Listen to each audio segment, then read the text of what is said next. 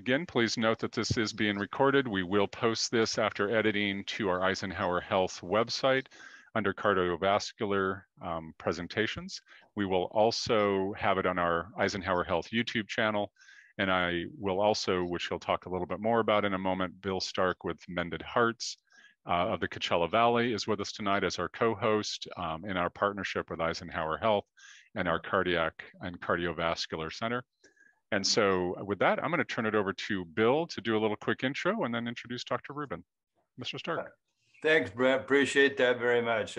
We are in this new exciting kind of arrangement in partnership with Eisenhower Hospital and Eisenhower Health to present some of these cardiac lectures. And the purpose is kind of to help us out, help both of us out to expand the knowledge and present this information to more people in the Coachella Valley and even outside of the Valley.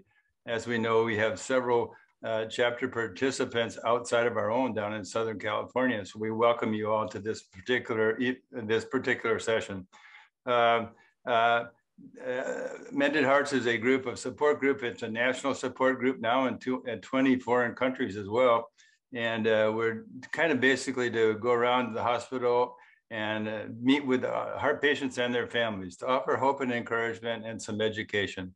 The second part we do is we have been holding sessions in the education center here on the campus. And Dr. Rubin has been with us over the years several times to talk to us about the heart and what's going on, Afib and all those matters. On a very personal note, I can tell you that he was recently my doctor, electrophysiologist doctor, working with my cardiologist doctor as we converted to a new anti-arrhythmic medicine to control Afib and also reduce the side effects of that, the other one that I was taking.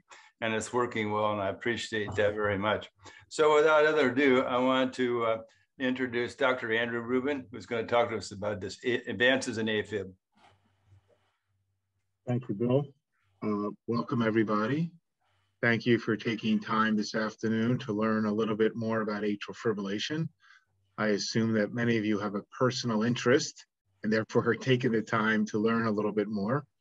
As many of you may know, I have been at Eisenhower for more than 27 years to this point. So here we go, Afib. Just to remind everyone who doesn't know, I am from Philadelphia and don't always eat heart healthy like I should. And this is a classic Philly cheesesteak, if you guys have not run into one of these before. So when we talk about heart problems may be electrical, like that I deal with, or it could be non-electrical as well. The non-electrical are the plumbers and all their glory, while the electricians like myself and my two partners are in our glory. So in terms of non-electrical heart problems, we're talking about artery, muscle, valve problems, such as heart attacks, heart failure, heart leaks, or heart stenosis, heart valve stenosis, aortic stenosis, or management of risk factors such as hypertension, hyperlipidemia. Congenital heart disease as well would be a non-electrical heart problem. The non-electrical heart problems, of which artery problems is one type, you can see how the heart arteries run on the outside of the heart. The right coronary artery and the left coronary artery and its multiple branches are on the outside of the heart. Here you see the aorta, the superior vena cava, while the electrical system resides inside the heart, and structures known as the SA node, where people have sick sinus syndrome, AV node, people with heart block, and people with bundle branch block problems. This is the electrical skeleton of the heart within the heart. So in talking about electrical problems can either be slow or fast heartbeats. Slow heartbeats are known as bradycardia, sick sinus syndrome, heart block, and these issues are most frequently treated with a pacemaker. While fast heartbeats are known as tachycardia. Atrial fibrillation is one type of tachycardia. Other types of tachycardia are atrial flutter, rhythm disturbances called SVT, rhythm disturbances known as ventricular tachycardia. And these problems can be treated with medications, ablation, or devices known as defibrillators. So that is a differentiator of electrical problems. Other things that fall into the realm of electrical problems, people who have irregular heartbeats or palpitations. Usually patients will require some type of monitoring for a day, a week, or even as long as 3 years to help clarify the etiology of their palpitations. And treatment may involve changes in lifestyle, changes in medications, or possibly no treatment at all. Final electrical issue is syncope or passing out. 1/3 of all people pass out at one time in their life, and we get concerned when there's recurrent syncope or syncope in the setting of structural heart disease. It's important for your healthcare provider to ask a lot of questions and do the physical examination to help clarify why you may have passed out. Sudden cardiac death is one type of electrical problem, and just by its name suggests the most severe type of electrical problem of the heart, most often caused by a rhythm disturbance known as ventricular fibrillation, which accounts for half of all cardiac deaths. The electrical system malfunctions, there's a very rapid heartbeat in the lower chambers, and the heart functioning stops. This is an example of someone who suffered cardiac arrest, where they are initially in a normal rhythm.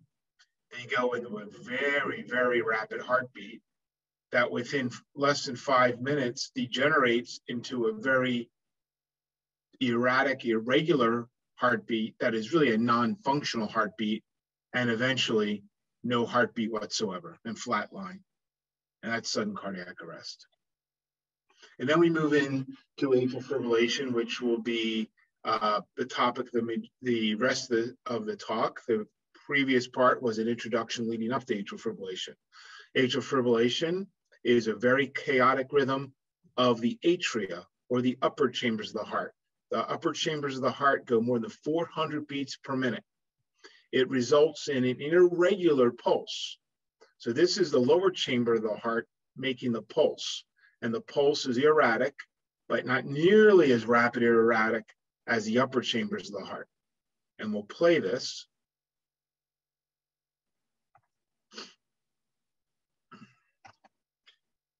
And you can see everything's nice and regular, and then boom. And the upper chambers are fibrillating, and the lower chambers beat irregular. And that's the essence of atrial fibrillation, the very rapid, chaotic upper chamber rhythm disturbance. So why would you get atrial fibrillation? Well, it could be from cardiac problems such as high blood pressure, valve problems, heart failure or weak heart muscle, a new heart attack, or inflammation of the heart called pericarditis. Also, it could be from non-cardiac reasons. If you have sleep apnea that's not treated, if you've had a blood clot to your lungs, if you have emphysema or severe asthma, if you are very sick in general in the hospital, you may develop atrial fibrillation. If you have thyroid disease, abnormal electrolytes, or if you've just been under stress from surgery and you're recovering from that, you may develop atrial fibrillation. Sometimes we just don't have a good reason, and it's called lone atrial fibrillation or idiopathic atrial fibrillation. You may have genetic causes where you have multiple members of your family have atrial fibrillation, and there's no obvious reason, and usually it's related to ion channels or potassium channel dysfunction. Very importantly, we've learned in the last couple of years how important alcohol and obesity are in causing atrial fibrillation. So I always tell my patients moderation, moderation, moderation. However, when it comes to AFib, the patient may find out that drinking any alcohol may trip them into atrial fibrillation, and alcohol may be done. Very important, losing weight. That may be the most effective therapy for atrial fibrillation is weight loss. So not only does your healthcare provider have to be knowledgeable on how to treat your atrial fibrillation, but you are going to have to commit yourself possibly to some lifestyle changes to help us help you. Well, what can AFib do to me? So what? What if I have it? I'm going to keep drinking. I don't care if I have it. Well, You could have a stroke, so probably not a good idea. Let's avoid that. You may just not feel as well in atrial fibrillation. You're more likely to be hospitalized. You may have bleeding problems because you're probably going to be on a blood thinner if you're having problems with atrial fibrillation. You may develop congestive heart failure from atrial fibrillation, and that could be from the fibrillation being too fast or the normal synchrony or the normal contribution of the various chambers to the pumper of the heart is lost. There's the cost of medicines, the office visits, the hospitalizations involved. And of course, no one likes taking medications because of the possibility of side effects. So there's a lot of things that AFib can do that are very bad or very annoying. So what do we do to treat it? Well, number one is let's prevent stroke, and that'll be the last part of this talk. We'll talk about preventing AFib recurrence, and then we'll talk about, well, maybe you can live in the fib. Some people who have AFib, the speed is controlled, they're on their blood thinner, they feel absolutely fine. Especially in the older population, it may be just fine to stay in AFib and just control the speed. And we'll talk about this coming up. So controlling the rate of AFib, as I just mentioned, is important to prevent heart failure. And not everyone needs to have their AF cured, as I just discussed. We can use medications to prevent the fib. So you may be in fib, but the rate will be 70 beats per minute, and that may be perfectly fine. But sometimes the medications aren't enough, and we must do a procedure called ablation of the AV node. Now, ablation of the AV node is different than ablation for cure. This will control the speed of the fib. It does not cure the fib. So it's a different procedure. AV nodal ablation, as I've been just talking about the last couple of minutes, makes the pulse at normal speeds, the fibrillation no longer races, and it's no longer irregular. So some people who have AFib that are symptomatic from it, if we just control their speed and regularize their pulse so it's no longer erratic, they feel just perfectly well. And we'll think about this in drugs that are not working to control the speed, the drugs that are not tolerated to control the speed, or patients are just sick and tired of taking medications, we'll consider an AV node ablation, which has over 95% success rate, and it's done in less than an hour. But you need a pacemaker to go with the AV node ablation. That's the catch. The upper chambers are still in fib, you're just not going fast. So since the upper chambers are still in fib, you may have residual symptoms and you do need your blood thinner. So a very good procedure, keep it in mind mostly that you do need a pacemaker.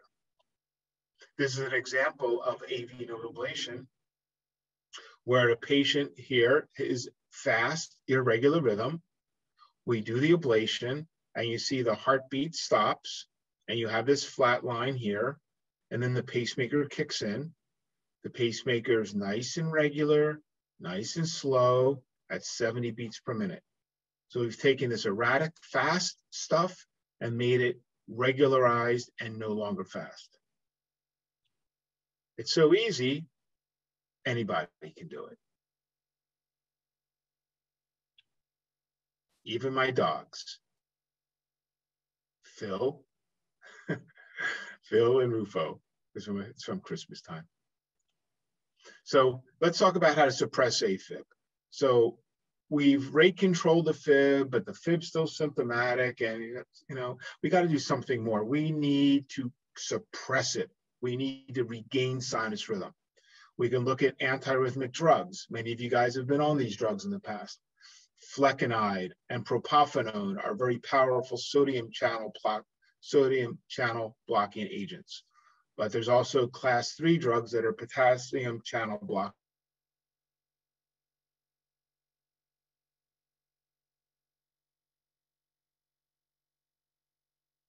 that are free used to suppress AFib.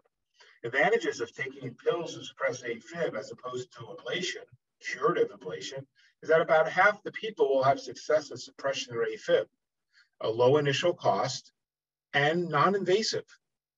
The disadvantages is that it's a high recurrence rate of about 50%. Long-term, there's a cost. You're not curing the problem. All drugs may have side effects, and sometimes the side effects can be dangerous. Not commonly, thank goodness. So let's move on to catheter ablation. Now, this is different than what we talked about 5 minutes ago with AV node ablation. This is catheter ablation for cure. Wires are put in from the groins, are passed into the upper chambers of the heart, and we alter the electrical characteristics to minimize Fib from occurring. So the patients typically come into Eisenhower on a given morning. They go to a pre-op area where they meet the nurse and the anesthesiologist. They're brought to the electrophysiology operating suite, where there will be 3 physicians, 4 nurses, a couple EP techs, and engineers from the company all working in the room. And this is at the beginning of the procedure where the patient is under general anesthesia. The procedure takes anywhere from 2 to 4 hours, and we pass these tubes or sheaths into the groins, the right and left groins. Nothing is felt. Your patient is under general anesthesia. One part of the procedure involves taking a catheter that we have in the right atrium of the heart, and we have to get to the left atrium of the heart. And I'll show you other slides. But this is an example of a catheter going from right to left atrium, and we do our work in the left atrium. This is called transseptal puncture. In the old days, it was a dangerous procedure, but technology has allowed this, knock on wood, to be very safe. Here's my partner and I working during atrial fibrillation ablation when I had less gray hair. And you can see the multiple screens we're looking at. This is EKGs, these are intracardiac electrical signals, this is X-ray, this is the ultrasound. We have a intracardiac ultrasound, and this is our computerized mapping. So there's a lot going on, as they say. What we're looking at on one of the screens, the patients get a preoperative CAT scan a couple weeks before, and we use this preoperative CAT scan to help form our own mold, so to speak, our own model of the patient's heart. By moving a catheter in the heart, we recreate with the CAT scan's help, just where the structures of the heart are to help us figure out where we're going to burn. This is the left upper pulmonary vein, the left lower pulmonary vein, the right upper, the right lower, and we use these different structures and electrically isolate them, and I'll discuss it more. This is an old X-ray, and what we see here is this ring catheter sitting in the right upper pulmonary vein of a patient, getting ready to do some ablation of that vein. This catheter that's sitting in a tube is going to come out of the tube, go over to this right pulmonary vein, and do its ablation. This is a wire in the back of the heart known as a coronary sinus that we use to assist in mapping the electrical signals. A different schematic shows the left atrium. As I mentioned, we do our work in the left atrium, and the procedure we perform is known as pulmonary vein isolation. Within the left atrium, we have 4 pulmonary vein openings, and we check to see if there's inappropriate electrical activity traveling from a pulmonary vein into the left atrium. If there is, and there frequently, and if almost always there are abnormal electrical signals, we will then electrically isolate around these 4 veins so that the signals no longer get from the pulmonary vein into the heart per se. Some of the tools that are used, you can see here, and I'll show another slide in a minute of our Tacticath contact force catheter, which is very helpful. Here's the ring catheter that you just saw on a prior slide. More recently, we have a much better way to map electrical signals of the heart. It's known as the grid, and it acquires signals in multiple planes, gives us much more information about the electrical system of the patient's heart, much more quickly, much more safely than in the past. More flexible catheter that is of great benefit. The ablation catheter that we use radio frequency energy. We don't use cryoablation. The 2 techniques are very similar in efficacy and safety. They're really interchangeable from institution to institution, but our radio frequency catheter ablation has this contact force sensor. Light beams are sent from the tip back to the console, and the information gained from these light beams tells us how much force is being applied to that tip to the inside wall of the heart. In the old days, we had no idea. We weren't sure if we were against the wall of the heart or not, whether we were pushing too hard or we weren't. Now we know exactly if the amount of force we're applying to the inside of the heart, and it has helped us immensely over the last few years. This is an example of a model of the heart in which we're working with. You can see the chest forward going left, the chest forward going right. You can see there's a catheter inside the heart, but unfortunately, 0 grams, 0 grams, 0 grams. So we're not going to burn with this catheter because it is not against tissue, and any type of energy delivery applied will be ineffective. Here's our grid catheter that I mentioned a few minutes ago in the left lower pulmonary vein in 2 different angles. We acquire all this electrical information of each of these veins very quickly. It tells us if the veins are electrically active and need to be treated or not. So this is the grid catheter and quick accumulation of information. Another slide, and you can see this bright blue color. This tells us that the electrical activity within this heart is very strong. And that's fine if it's only in the left atrium. But as you can see, in these veins, in these stumps, these veins, there's a lot of blue. That's not good. That means these veins are not electrically isolated. So what we need to do is take the blue of these veins and make them all look gray so that we know that there's no electrical activity traveling from the veins into the heart, and we could obtain success. So this little complicated slide, again, is the same idea. We have the left atrium. We see a lot of healthy tissue in the veins. So we draw lines of where our target's going to be, and then we go into video game mode, because these are the lines that we're going to create to electrically isolate these veins. And this is one of the burns delivered right now.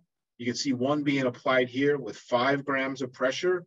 We like between 3 and 23 would be good numbers, but we like to get more than a couple, and then we just start burning along here. Now, it's not quite as simple as a video game, but the concept is to follow these lines to create electrical isolation. This is during or near the end of an ablation where we've taken all of this blue that used to be here, and now we're discoloring it and no longer blue any further. And the only blue that exists is in the atrial tissue, not in the vein tissue. And these are pulmonary vein isolation. These 4 veins have now been electrically isolated, and the healthy tissue remains. So that's what we do. We can either use an impedance navigation system, and today during an Afib ablation I did on a young gentleman, we used pure magnetic navigation. They are complementary techniques, and for one reason or another, I may choose to use the magnet versus impedance. And the impedance, there's patches placed on the patient's body that creates XYZ planes, and it measures the impedance between the catheter in the heart and those patches. The information used from the impedances in those 3 planes tells us where we are in the heart, as opposed to the magnet mode, which I use today. In the future, not yet widely available and approved only in Europe, is something that we're excited about probably a few years down the line, known as pulsed field ablation, electroporation. This technology, it's different. It's not heat, it's not cold. We deliver high voltage, short duration electrical impulses, and it creates pores in the membrane of the cardiac cells.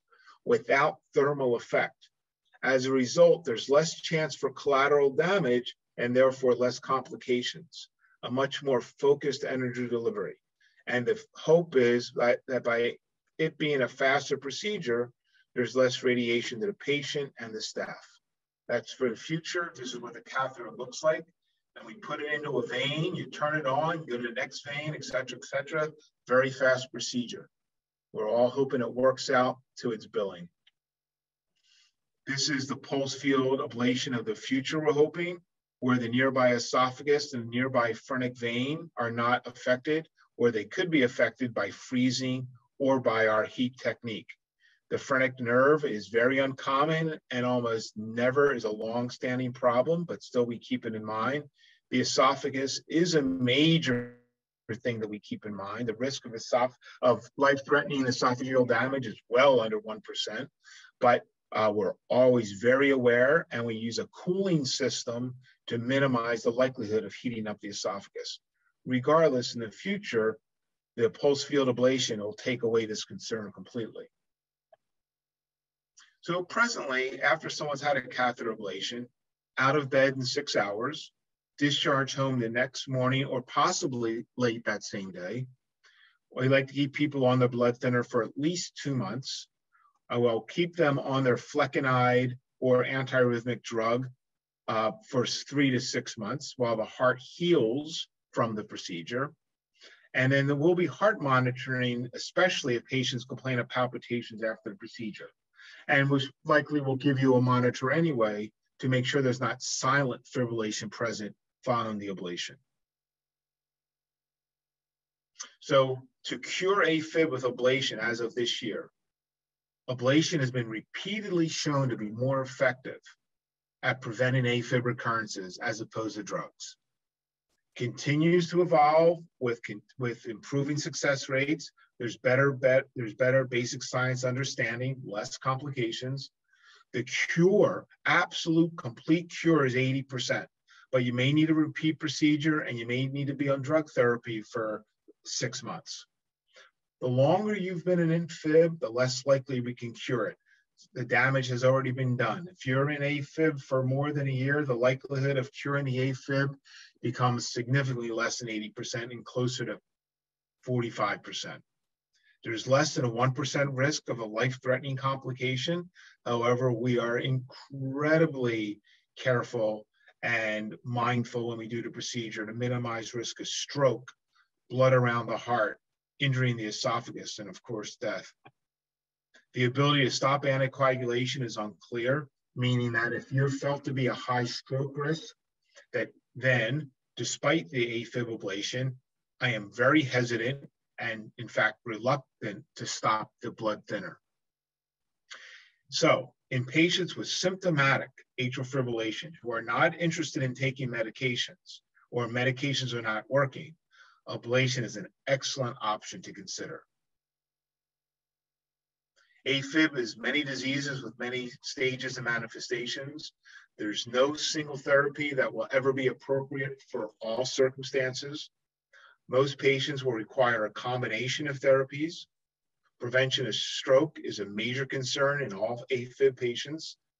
Catheter ablation has provided cure, especially for the people with paroxysmal AFib that stops and starts. And as I mentioned earlier in the talk, weight loss, treating sleep apnea, and avoiding alcohol are very important. So the final portion of the talk deals with stroke prevention, the thing we always want to avoid in all situations. 15% of all strokes are secondary to atrial fibrillation, and these are big strokes and cause major morbidity and mortality. Aspirin and Plavix do not prevent stroke in AFib. It's asked all the time. Warfarin has been the gold standard.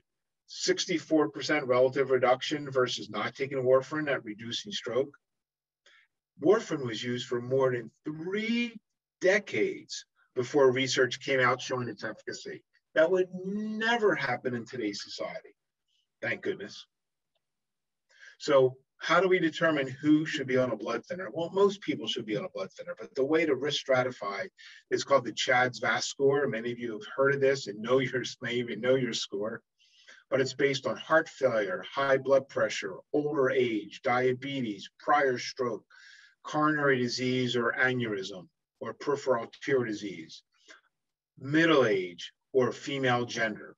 You get points based on these characteristics. 2 if you're older than 75, and 2 if you've had a prior stroke.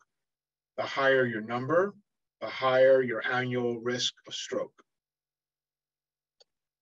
This was developed more than 12 years ago in England, Birmingham schema, published.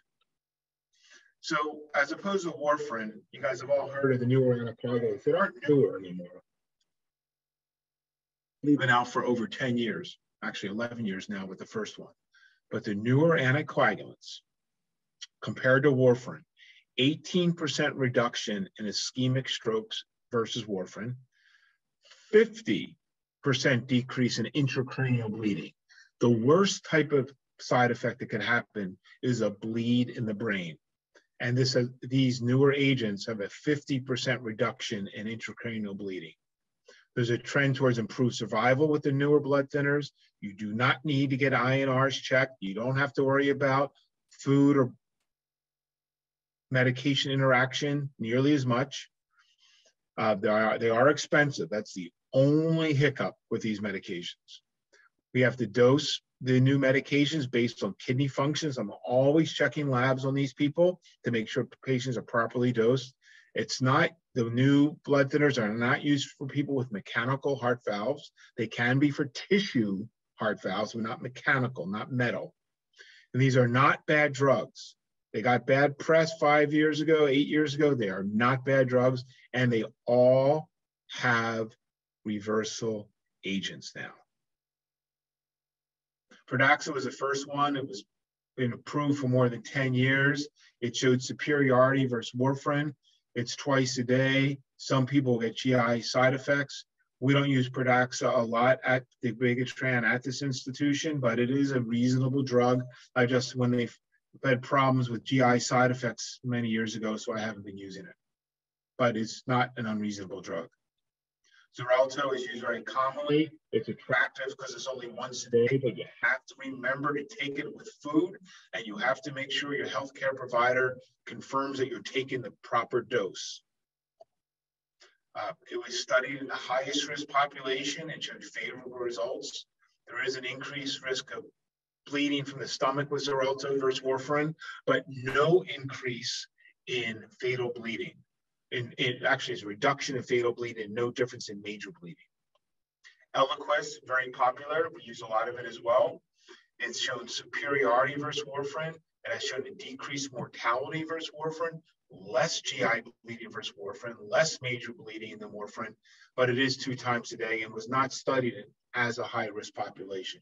A very good drug. Savasa is actually a very good drug. There's probably very few people in the audience taking it because it was developed in Japan and was marketed very poorly in the United States. It's used widely in Europe, but not in the United States. Simply a marketing issue. Then we got Mr. Watchman. You guys have heard of Watchman. So many of you guys may have a Watchman. Eisenhower has done very well in terms of helping our population have strokes prevented with the use of a Watchman. We've put in about 420 of these now. We're the 3rd leading implanter in all of California, including any hospital you could think of. And a lot of it is not because we're hunting, it's because we have a lot of older patients who have AFib at Eisenhower. It was the first FDA-approved device to close what's called the left atrial appendage that I'll show you in a second. You do need to take blood thinner prior to the Watchman, and you need to stay on a blood thinner for a certain amount of time after the Watchman, whether it's 6 weeks, whether it's 3 months. All that is a little unclear and evolving in the research. But the point is, after the Watchman, you still need to be on a blood thinner for some amount of time while the Watchman matures in the heart. Then you'll go from the Eliquis or Xarelto or Coumadin over to aspirin and Plavix. And then long-term, we'd like you to take baby aspirin. The other FDA-approved device, the Amplatzer plug, and I'll show you a picture of that in a moment, and that is FDA approved and may be used in people where the Watchman doesn't quite fit. Also, other than what we do in the electrophysiology laboratory with Watchman and Amplatzer, is the surgeons, the cardiothoracic surgeons, can treat this left atrial appendage as well. During the time of other open heart surgery, someone's getting mitral valve surgery, someone's having bypass surgery, the CT surgeons can take off the left atrial appendage. They could just cut it off or sew it shut or staple it shut. And then you don't have to worry about clot anymore because the left atrial appendage isn't there. And that's where over 90% of strokes from Afib originate from. Also, if someone does not need open heart surgery and they need their left atrial appendage closed and they're not a candidate for a Watchman, the surgeons can use thoracoscopes or tubes that go between the ribs and get to the left atrial appendage by that technique and can close off, or what's called clip, the left atrial appendage. So this is a fallback in my mind for people that are not Watchman candidates or that can absolutely not at all take a blood thinner for any period of time. But I'll play the movie. I can hear it, but we are going to go in the vein in the groin. It's all numbed up. You're under anesthesia for the procedure, which is the procedure lasts about 40 minutes. We advance the Watchman up into the right chamber of the heart, over to the left chamber of the heart, and into the appendage.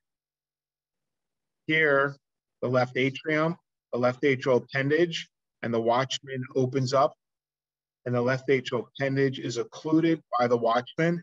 And over time, this seals over, becomes part of the heart. This will seal right over. And there's the occluded appendage, and blood clots can no longer come out of it. So this is just another slide showing the same thing. Here's the person. We go in a vein in the groin where you don't feel anything. We advance it up to the right chambers of the heart. We traverse from the right atrium over to the left atrium, from the left atrium into the out pocket called the appendage, where we place the Watchman and open it up and prevent stroke from happening. And that's just giving you another look at it, where the blood clots usually form and shoot out. There are multiple sizes, about 5 sizes of the Watchman. I tell patients 88% of the time we can find a shoe that fits.